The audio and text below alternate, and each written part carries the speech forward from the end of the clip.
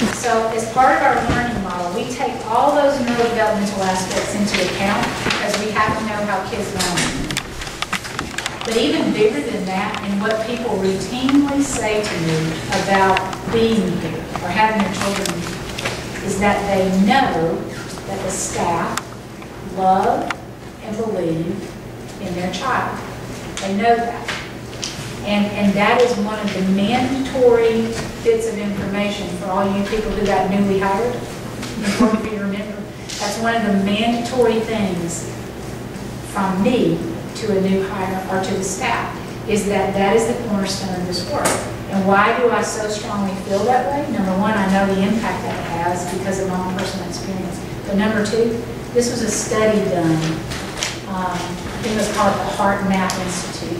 The beat of the heart resides in each cell and is controlled within the heart by a pacemaker. Individual heart cells in a petri dish will beat at their own rhythm until they come into close proximity with another cell.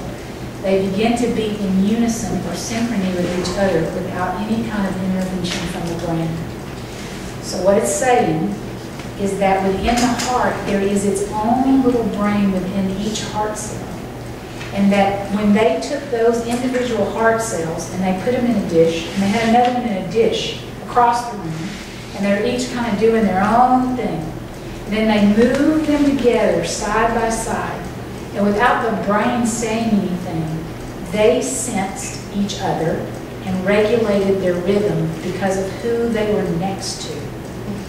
And so, you get it, right? You have this person in front of a child that sees and feels the best, that sees and feels the love and the possibility and the potential.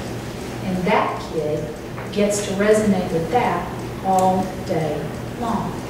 You cannot underestimate the power of that one piece of information.